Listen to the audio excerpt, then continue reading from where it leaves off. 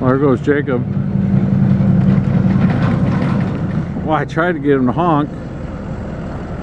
They're hauling tree length off that job I cut back in, must have been beginning of December. Oh, so I'm up here today, or this evening, late today, trying to help the chipping crew. I broke a cylinder on the loader leg. Well, the breakdown ferry must have worked yesterday. I'm guessing this pin came out and cracked this cylinder. I'm not done welding it. And the pin came out, and when he, well, it must have come halfway out and torqued the boss of the cylinder and partially broke it. And then when he lifted it, it hit there and finished it off. Right, Dean? Right. Well, Dean was just up there touching up the knives. They're getting a little dull. As long as I was up here with the grinder and welder for a generator. So my Monday morning started off 5:30 with a text from Bill. Bill wasn't feeling well enough to work today, so had to do some changing around. We got Brandon, who was supposed to run that Delimber today. He came down and ran the 2154 today, so that was nice of him. And then that ended up having a loose hose. I was gonna look at how bad these sprockets are. I need to get new chain and sprocket on here. They are bad, so I can put the guard back on it.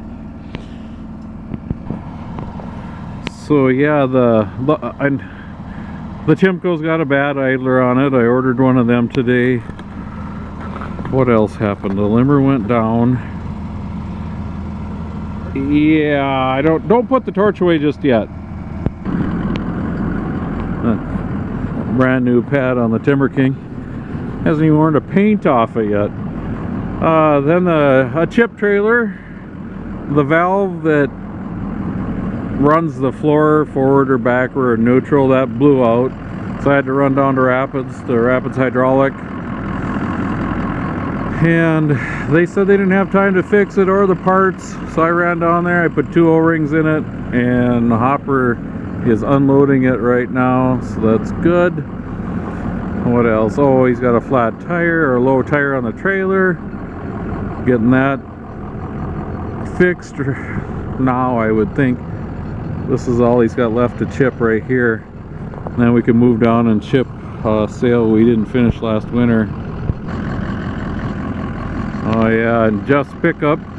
Something happened to that this morning. Something about the transfer case. I don't know. He never did make it to work. His pickup, he never even made it out of his yard. I think they towed it to a place to get fixed. So yeah, the breakdown ferry has been busy, and the reason the Timber King and that Limmer are here is to cut this island. That's a 50-foot tall island out in the middle of the swamp there, and there's some tamarack and spruce over here that has to be cut yet, so I had to move them in here to cut that block that I couldn't get to during the summer or fall. So now that it's kind of frozen, I don't know if you can see. Let's try to zoom in. Maybe you can't. Right there. Tried to freeze down and access over to that island. I'd like to skid that wood over here and deck it here so we can pile it along the road and just leave it and haul it next summer.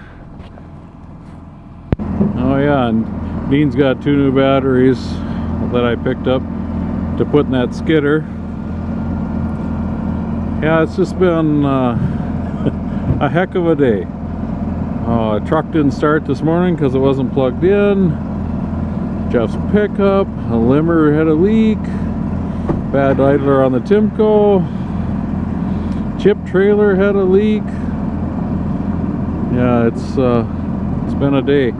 Hope you guys are having a lot better Monday than I did, or we did. Have a great day.